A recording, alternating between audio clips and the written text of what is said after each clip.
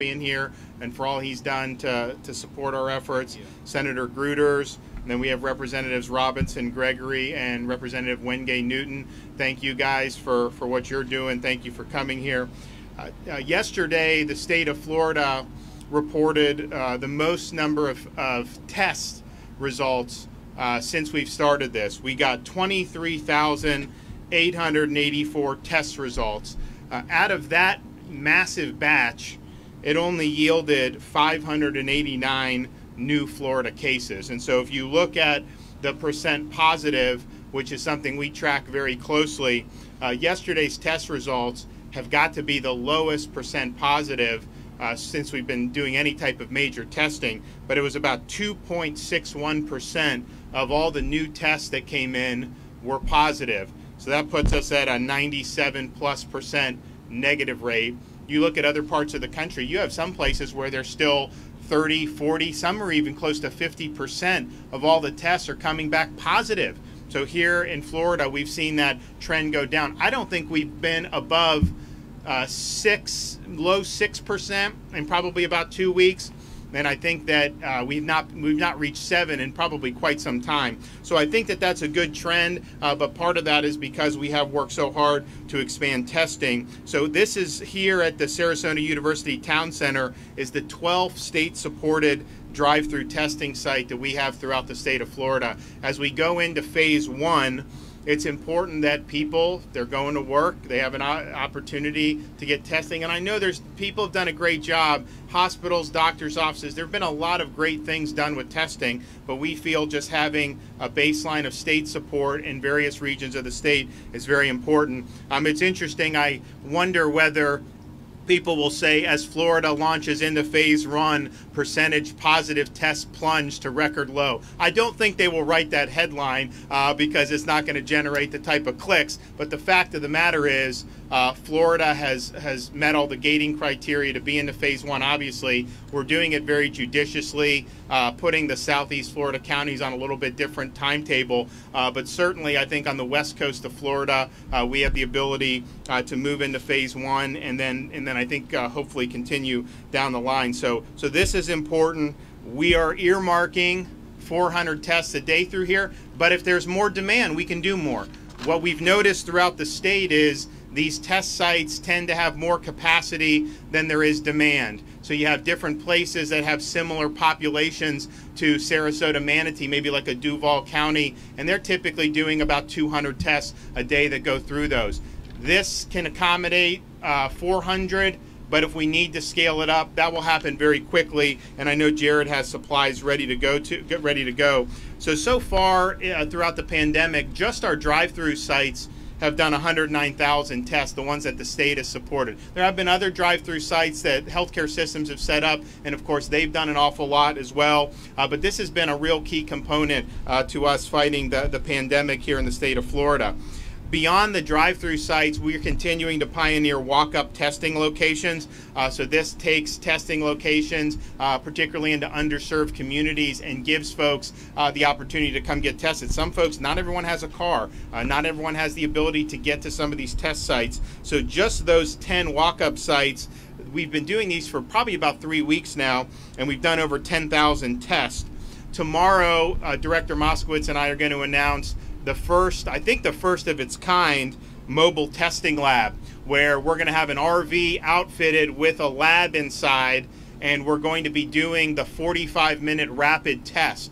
So we'll be able to take those to places such as long-term care facilities, test, and we are doing that now, but get results back immediately or close to immediately, which is very exciting. So we're going to unveil that tomorrow. The company that provides the rapid test said they're not aware of anyone in the United States doing the mobile lab like they're doing now. They actually do this because Cephia does the HIV test. So there's places in Africa where they will go around and do it.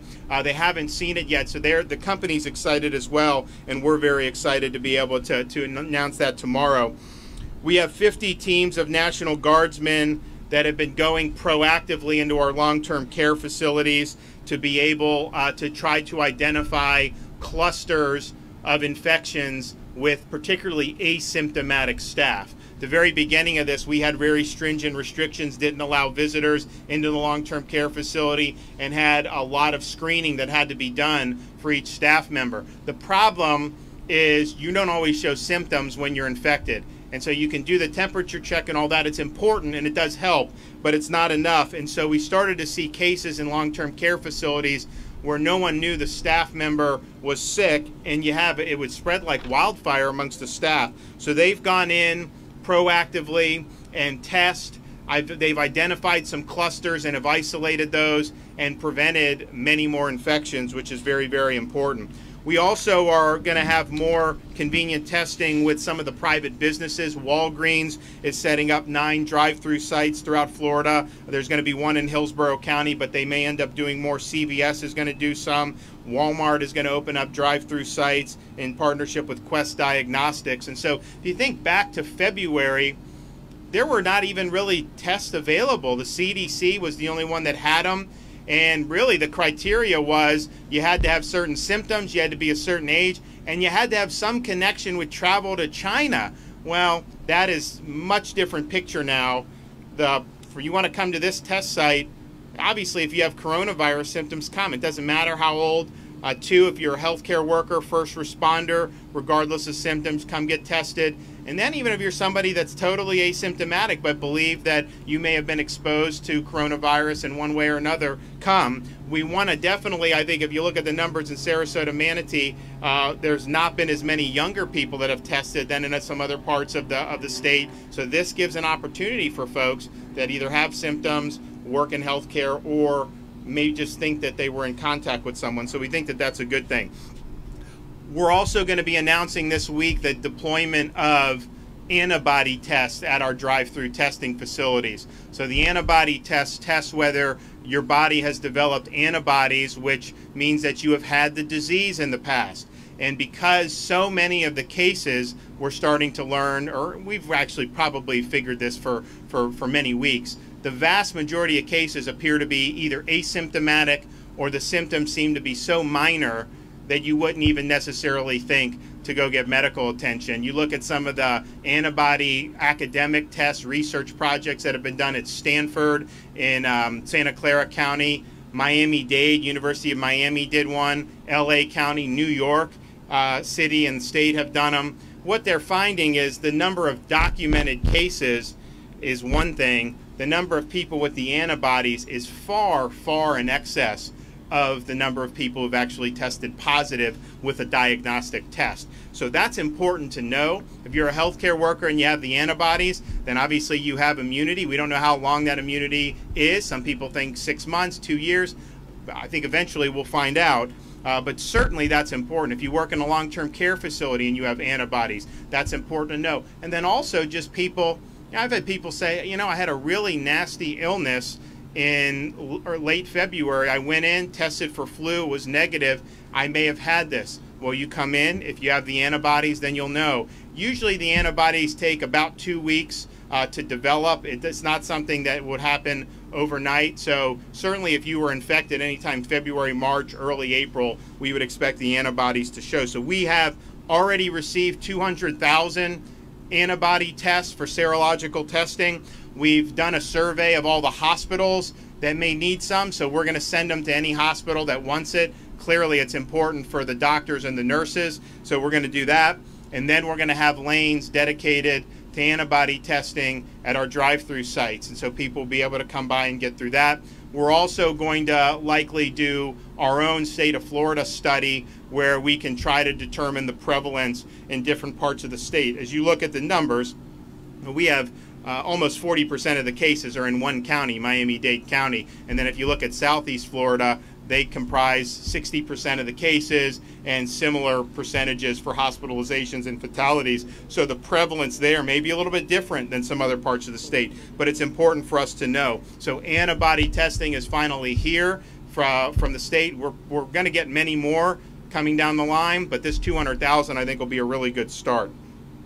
It's also important to look and understand who is the most at risk from the coronavirus. In the state of Florida, those who are 85 and older represent 5% of the documented positive cases in the state of Florida, but 30% of the fatalities in the state of Florida.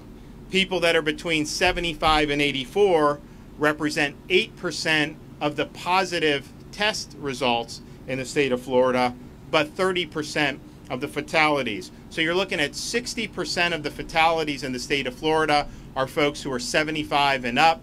Most of those folks had one or more comorbidity. And so we understand who the most vulnerable groups are to the coronavirus. We also understand that people, if you're 50 and under with no conditions, you're at low risk. And that's a good thing to know. But it does require us to continue to do all that we've done and really make it even stronger for supporting our long-term care facilities. We did a lot at the very beginning. CMS used Florida's model as its guidance that it pushed out to the other states. Jared has been great. One of the things we knew was we needed the folks in the long-term care facilities to wear the PPE, mask and other things to prevent, help cut down on infection. But we had to put our money where our mouth is. So Jared, pretty soon, Department of Emergency Management, we will have sent out 10 million masks to just long-term care facilities. I think where Jared has the exact numbers, but we've sent out 7-8 million for sure, and we have many more on the way. We've also done over 1 million gloves, 500,000 face shields. When I presented that at the White House and showed what we've done, FEMA has now responded by doing something similar where they're sending PPE directly to the long-term care facility. So Florida long-term care facilities are going to get what the state sent. They're also going to get things that FEMA is sending. So that's going to be a pretty important stockpile to be able to have.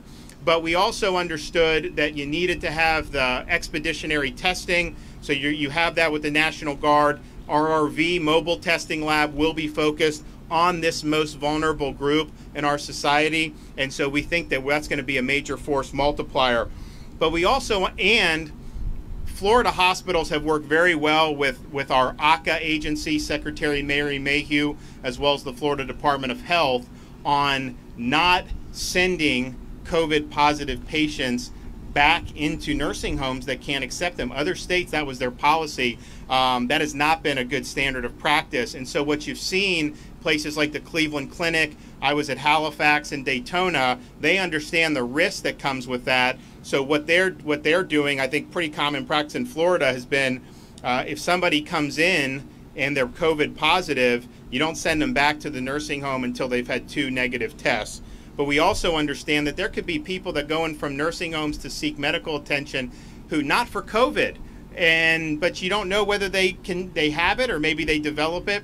So even if you're not having COVID, we are now requiring a negative test to be discharged and sent back to the nursing home. As part of my order into phase 1, where we turned on the elective procedures, we wanted hospitals, what they have to do is assure us that there's going to be hospital space in the event of a COVID hospitalization spike, that they have adequate PPE. And then the third most, I think, important factor is, and most of this is just a continuation of current practice, but working with both the state and the localities on making sure that the long-term care facilities and nursing homes have adequate support. So we are actually doing an actual emergency rule that was issued yesterday.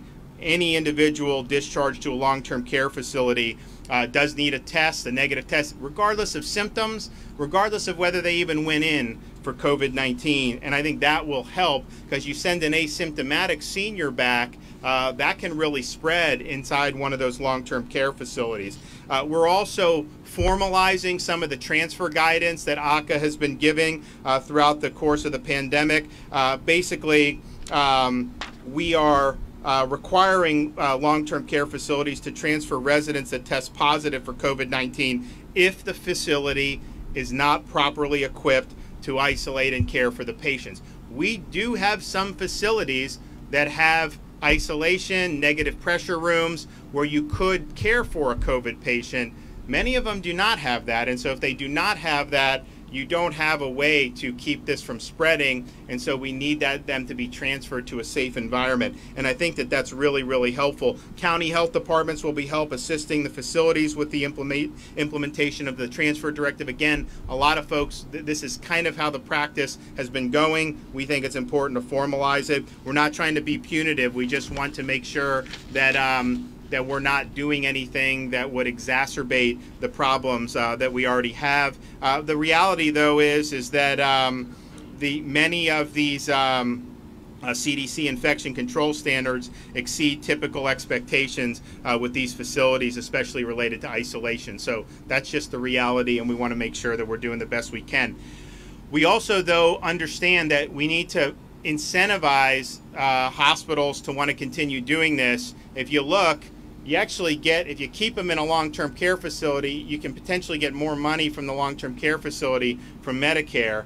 And we think that that's problematic. So I wrote to Seema Verma requesting that CMS provide hospitals reimbursement for patients with COVID-19 that may not otherwise meet hospital admitting criteria. It's flexibility that we're looking for on the reimbursement. Will make it easier for hospitals to take transfers from nursing homes and assisted living facilities to keep patients that are COVID positive from having to return to a nursing home or assisted living facility. We think that's where the administration is going on this because I think they understand that this makes it safe for the other residents. And right now, the hospitals, throughout this whole pandemic, we've had 45% of all beds have been empty in the state of Florida. You'll start to see that change because we have the elective surgeries turned on, so people are going to start going in. You will have inpatient surgeries. I think also people were really scared about going into the hospital for other ailments. We've tried to stress, focus on the facts, don't focus on fear. Hospitals are safe. You have chest pain, stroke symptoms. Do not just wait that out because that can really exacerbate your situation. And so we think people are doing that. I think you're starting to see more people seeking medical care, but certainly we want to do that. So I think that is going to be a great step forward if CMS is able to go in this direction. It aligns the incentives with safety, and at the end of the day, that's what we're looking for. We're also trying to protect those suffering from mental health and substance abuse. Now, these populations are not discussed as frequently as the elderly and individuals with underlying conditions, understandably so. Individuals with mental health and substance abuse issues do have increased stress, pressure, and anxiety caused by this emergency, particularly with the mitigation measures. So this is a topic that my wife, our First Lady, has been very involved with, and she's following it closely, even as we have a 5.5-week-old baby. To ensure that those individuals can get the help they need, I've asked Secretary Mayhew to lift all Medicaid behavioral health service limits. Florida Medicaid covers an expansive array of services for children and adults, but there are limits in place for most services for adults. Given the effect COVID-19 may have on mental health, behavioral health services, such as individual family therapy sessions or access to medications, should not be limited. I've also directed Secretary Mayhew to remove all prior authorizations for behavioral health service. And Medicaid managed care plans have up to 7 days to render a decision if the service is not urgent, and 2 calendar days to respond in urgent situations. But patients in need of mental health should not have to wait to know if they can be treated. So this will also reduce administrative burdens for providers that are having to adjust resources and business practices in response to COVID-19, i.e. increased use of telehealth for service delivery or teleworking administrative staff. Jared's going to come up and talk about Division of Emergency Management, but this has, from the time when the emergency started until the present, the state of Florida has sent for healthcare workers, first responders, long-term care facilities, more than 22.5 million masks, nearly 10 million gloves, 1.6 million face shields, 1 million shoe covers, 450,000 gowns, 200,000 containers of hand sanitizer, 85,000 goggles, and 38,000 coveralls. So it's been a massive logistics operation, really focusing on supporting those frontline healthcare workers. We also now have a machine down in Miami that can clean the PPE, clean the masks, so that they can be reused. That's helpful to have, especially, it seems like the supply chain is starting to work a little bit better than 6 weeks ago, but a lot of this stuff is still done in China. The antibody tests we had were sitting in China. We had a tough time getting them out of China. One of the things we need to do with this whole pandemic is understand all this stuff should be made in the United States, not made in China. We don't want our health destiny to be resting in the hands of a communist dictatorship. So I think you're going to start seeing that. Certainly in Florida, we would welcome any of the manufacturing, masks, any of the PPE, kits, whatever you're doing. Come to Florida. We got a good business environment. We would love to have you here. But being able to reuse the PPE is something that's very, very important. We had a 5-point plan from the very beginning on combating COVID-19. Obviously, protect the elderly and the vulnerable, social distancing, supporting the healthcare workers, expanding testing, and not having the disease be introduced from outside the state of Florida. So to that end, we put a quarantine order in pretty early on for people coming from the New York City area. And to date, we have screened and quarantined 42,321 travelers. Most of that is New York. We did have some from Louisiana when New Orleans was really a hot spot. Fortunately, Louisiana seems to have really turned a corner, and we're happy for that. But there have been almost 3,500 flights between March 23rd and May 4th. Now, a lot of those have few passengers at this point, but still, that's just been something that's been a major challenge when you take that many people from the #1 hotspot in the world, plant them into Florida, particularly southern Florida. So I think that these orders really helped reduce the spread and reduce the introduction of the disease into our communities. We have tomorrow we'll be doing the announcement on the mobile RV lab. We'll also be doing the announcement this week on the antibody testing. We're also going to be, and I've been talking with Director Moskowitz, we're preparing for hurricane season. We understand that if this pandemic, we don't know how the virus is going to react as we move into these various stages. We don't know what it's going to look like a month from now, 3 months from now, but we have to assume that it's going to be with us in some capacity. So how do you deal with hurricane issues? Jared's been working with FEMA on it. We've got a great ideas, and so that's all going to have to go into effect. How do you do sheltering? How do you do some of these things which are challenging under normal circumstances, but an added challenge when you're talking about having the introduction of this virus? The one thing that I think we've learned is this virus really thrives and transmit when you have close, sustained contact with people inside an enclosed environment. So you look, prisons, there's a lot of in the prison. Obviously, if it gets into a long-term care facility, you look at some of the other public transportation. But the #1 venue for transmission, certainly in Florida, and I think probably everywhere, has been inside the home amongst family members, because you're in an enclosed environment, you have close, repeated contact with people, and that's really what the virus likes in terms of it being transmitted. So as you're looking at sheltering for hurricane, you got to keep that in mind. I mean, if you pile people into a place under normal circumstances, that may be fine, but that would potentially allow the virus to really spread if somebody is in fact infected. So those are very important things. Jared and I were talking. We've had a number of storms over the last few years. We're due for a break, but we're assuming that we're going to have more storms, and I think you got to be prepared. I'm going to let Jared come up and say a few things about Division of Emergency Management. Then I'll be happy to take some questions. Governor, thank you.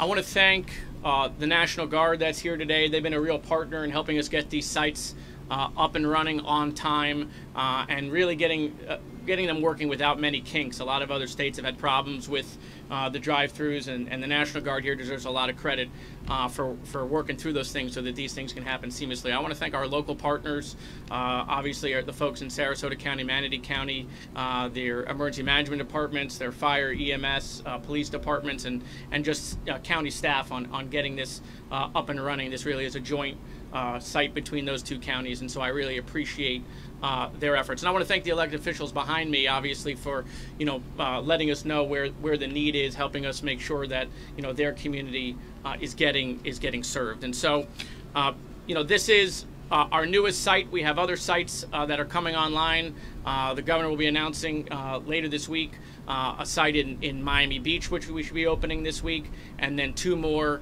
one in Brevard County, one in Volusia County. And as we see that there is a need for this sort of model, we'll continue to open these sites. HHS is supposed to be pushing us collection swabs, collection kits over the next couple of weeks. I plan on using those in addition to the ones we've ordered with vendors to increase testing as much as possible. And the governor's talked about that obviously in his phased approach. We're also continuing to talk to labs to increase our lab capacity. Right now, as the governor's addressed, our capacity to process labs exceeds the demand based on how many collection kits we're sending, based on how many collections we can gather in a day. And so we'll continue to make sure that we're plussing up our labs so that we don't get into an issue as we get more collections, because it's really a 2-step process. And so we're signing another deal with another lab today in South Florida, so that will continue that march. The governor talked about obviously getting to 40,000 labs a day. We're already over 30,000 in that capacity, so we're looking forward to getting to that 40,000 number. When we open these sites, we open them up really at a 400 per person capacity, just again to work out the kinks, make sure everything works. After today, this site will go to 750 a day, just like our other sites. The one in Lee County is also going to go to 750 a day. We're not seeing, even in South Florida, any site doing 750. They're doing around 500, 600 a day. It goes up and down. But I just wanted to make sure that if people come and get in line and want to test, that they can get a test. The governor obviously addressed that we're going to get the antibody tests out, not just to hospitals, but to these drive-throughs. And so we look forward to accomplishing that this week as well as the mobile lab. And the whole point of the mobile lab really is to get results faster for our long-term care facilities. So these people are going to get swabbed, they're going to get results the same day, and then that thing is going to move from place to place to place. That's the whole point of being mobile. So don't be surprised if for a couple of days it's in South Florida, a couple of days it's here in Sarasota, Manatee, Tampa, then it goes up to the Panhandle, goes over to Duval. I mean, we are going to move that thing around to continue to try to get different samples from long-term care facilities and get results as fast as possible. And we'll obviously follow where we might have cases that are popping up. We'll also go to asymptomatic places because we want to see what's happening in those communities. We have walk-up sites that are still opening. One more will open up in Riviera Beach and Palm Beach this week, and we'll look forward to opening up more of those in underserved communities. We found some real good partners, FAMU in Leon County, the Urban League in Broward County. So I want to thank all of them because they've really been fantastic to work with. The governor talked about our PPE efforts. I won't re-go over the numbers. We're at 8 million masks right now for long-term care facilities. Another 500,000 went out yesterday. We'll be at 10 million by the end of the week, specifically just to long-term care facilities. Plus, the federal government is sending them 2 weeks' worth of PPE. So there should be no issues with PPE in our long-term care facilities. If there is a long-term care facility that is still struggling, please contact the Division of Emergency Management. I personally will make sure that your needs are met. Hurricane season.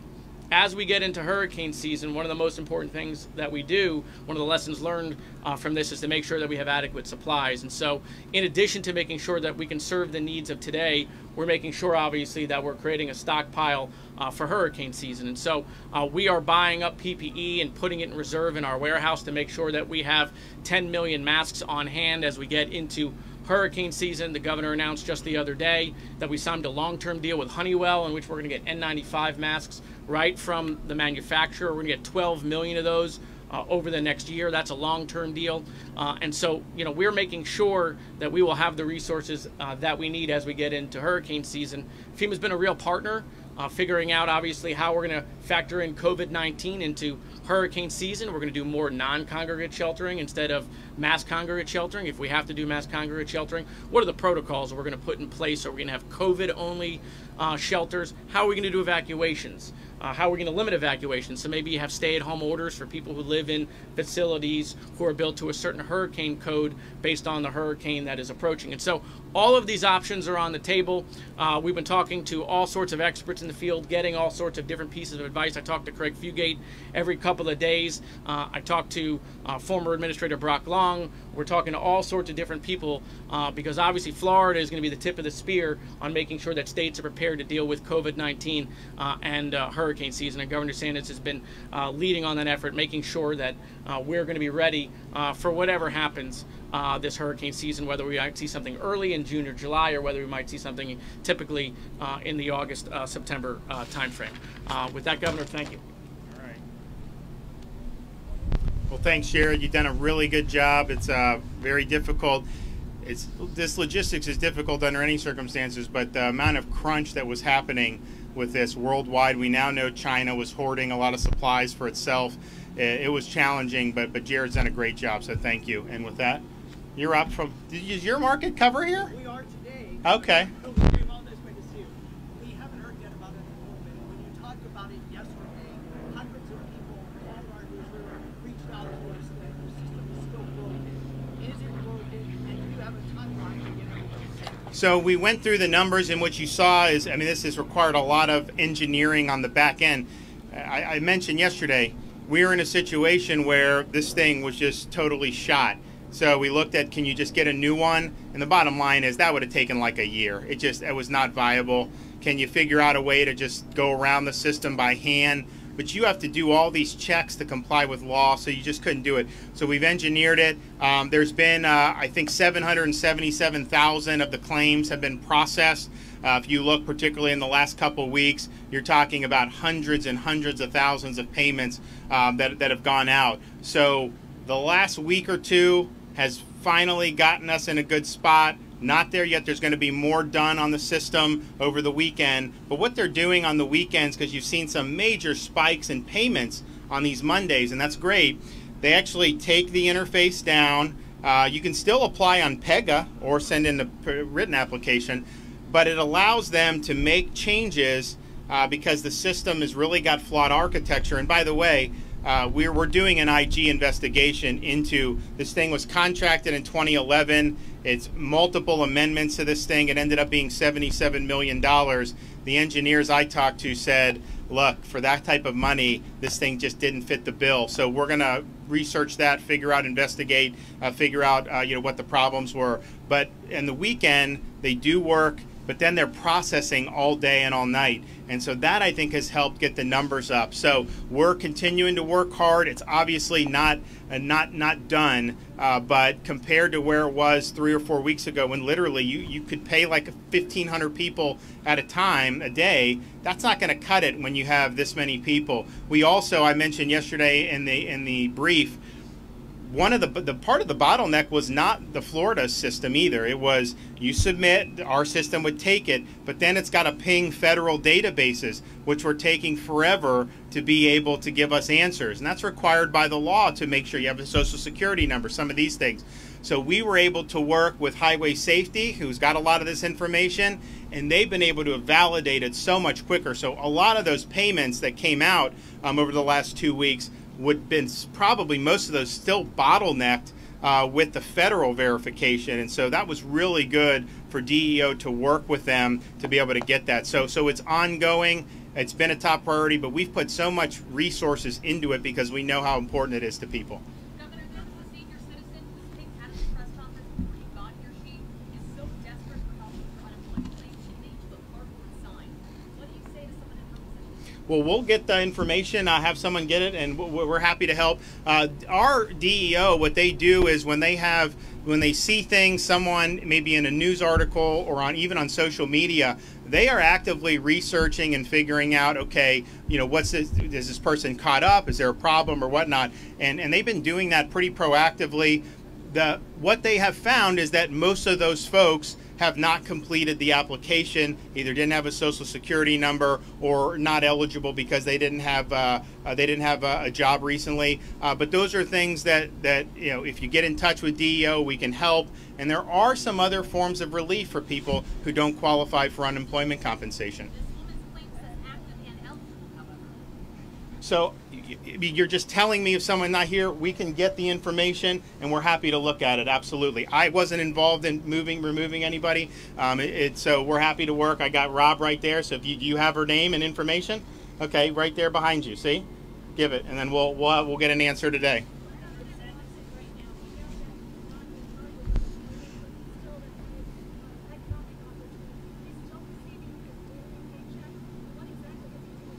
Well, as you know, DEO does more than just this. This is obviously front and center, but they do things like hurricane relief and things. I just didn't want John Satter to have to be burdened with it. So that's why we've made that decision. John Satter, Secretary of DMS, came in and, he really got this moving. He had been helping up before he got the job here with the call centers, the DEO previously. They just didn't get it done. John helped get it done. We've got now huge increase in call center capacity, and then obviously some of the architectural changes to the site that have allowed some of the stuff to be processed. So I want John focused only on getting people checks. I mean, that has been the #1 priority, and I told him, don't take your eye off that ball. Some of these other things the agency does, it's not that they're not important, but those can be handled, and you focus on this because of the sense of urgency. Governor, some people are looking for someone to blame. Do you think this was the former governor's fault? Look, I don't get involved in the blame. I mean, my job's to fix problems. So when things present, I've got to figure out a way to fix it. We've worked hard. We've made progress. We've got more progress to make. One of the things I was disappointed in DEO for was when this started, we knew there was going to be a crush. I told them, get people. We need more call centers. We need more people. And they were like, well, it's going to take 3 weeks to train people. And I'm like, are you kidding me? It shouldn't be that hard. John came in, we did 24, 48 hours. But DEO told me we don't need as many call centers because you can just direct people to the website. So early in the process, I actually said go to the website because they told me that was the way to do it. They did not test it. They did not beta test it. And I was disappointing. And so obviously we've got new leadership there. But at the end of the day, in government, there are going to be things. There's a lot of contracts that happen, in the past. There's just different things. When the problem presents itself, what can you do? And I think what we've done is we've done an all hands on deck approach. This was something that potentially we would not have had any checks out in April because the thing was so damaged. But we've been as resourceful as we can. I've surged 2,000 state employees from other agencies that have nothing to do with unemployment, and we've put them hands on deck. They're helping to process paper applications, taking phone calls. We now have 5 fully stocked call centers. I went through yesterday in the brief how the calls had been at this level, and then all of a sudden here, they actually are starting to go down a little bit. I think that's because claims have, we have over 770,000 claims have been processed, been sending out a lot of payments. We got to keep it up. We got to keep the momentum up. But if we get to the point where, we're able to just as a matter of course churn out payments every day at a good level, then I think people will see and they'll know. But people should know there's a lot of work being done on it. I know many people have finally gotten paid. If you haven't and you're eligible, it's going to happen, and we're working as hard as we can to get it out soon. One more question. Governor, phase 2, many restaurants say opening at 25% is not feasible for them. They can look for even. What does phase 2 look like? Have you looked at that with restaurants opening up? So what we did here, and I know it's not every restaurant can do this, but we looked at the science and said outdoor seating is simply less risky than an indoor environment. I mean, I think that's been proven with how this disease is transmitted. So we allowed outdoor seating with the 6 feet in between tables. And so a lot of restaurants have been able to take advantage of that. I think they can do that safely. I'm not saying they couldn't do more than 25% safer in a safe way. I think they can, but we looked at kind of what folks were doing, and we wanted to just kind of be very measured about it. My task force recommended that they go to 50% immediately. And I understood that 25, heck, even 50, if you close down because of this, probably not going to open just for that. I get it. But there were a lot of restaurants that have been doing the takeout and the carry-out orders. I allowed them to deliver alcohol. I think that's been pretty popular. We're probably going to keep that going. Maybe we'll have the legislature change the law on that. But I think that that's been good. So it was kind of a baby step in terms of let's get in, let's get safe. But what I want people to do is go in, feel safe, understand that you can do it. All the restaurants are going to be very cognizant about safety, and I know a lot of the patrons are going to be cognizant about safety as well. So I think you're seeing the restaurants that have the capacity to do the patio and the outdoors, they're going to be able to take advantage of that. Yes, there will be limited indoors, but that, of course, we want to get back to where we can go on full capacity. You actually can even with a full restaurant, if people are cognizant about it, you can do this in a way that is safe. But we felt that that was the better way. So we may end up in phase 2 doing it, but I understand the restaurant folks who were not doing takeout, how it is tough to be able to say, I'm just going to do 25, especially if you don't have any outdoor seating. But we're going safe, smart, step by step. We're being consciously judicious on this. And I think that as people go, they get the sea legs under them. People have confidence. I was asked yesterday, would I take my wife and kids out to eat? Would I feel absolutely I would. I feel 100% comfortable. Partially because I know that my kids, fortunately, are in an extremely low risk group. All of our kids are, unless you have a kid has a serious condition. And so that's a great thing. I mean, just imagine the Spanish flu in 1918. I would take out school-age kids like that. It would take out soldiers. So we know that you can go. And then obviously my wife and I, are in less risky groups. So I have no problem doing it. I have no problem abiding by the safety. I have no problem keeping the social distance. I know the restaurants want to do it, and I think that that's the way it's going to go. And we haven't had a lot of time to get out of the house, even apart from this, because we've got a newborn daughter and I've got other 2 rambunctious kids on top of that. But we are going to go, and we're going to go some of the places in Tallahassee and do that, because I think that we need all these small business folks, particularly the mom and pop restaurants. These are really important parts of the community. And my view on all this is obviously safety is paramount. But we have ingenuity as a people. We have the ability to figure things out. And you have a responsibility to get to yes so that people can get back on their feet and conduct their businesses. I think what we did with the restaurants is a start. Obviously, we're going to have to do more. Heck, if we continue to have 2.6% positive test results coming back, that's going to be very good for us to continue to go. And if you look at that trend, it's really, really been good. You look at the other trends that you see, the syndromatic indicators went up at the end of March, beginning of April, and they've gone down really across the state in terms of hospital admissions for these certain symptoms. That's another good sign. Hospital capacity has been fantastic this whole time. We have PPE, we have all this stuff going in a good direction. So let's just keep doing it. We're going to have more opportunities to get into phase 2. And look, quite frankly, there are parts of this state that probably could have started at phase 2. I understand that. But I also think that we've just got to be very measured with how we're doing it, instill some confidence, and then I think we can get back very quickly. Thanks, everybody. Appreciate it.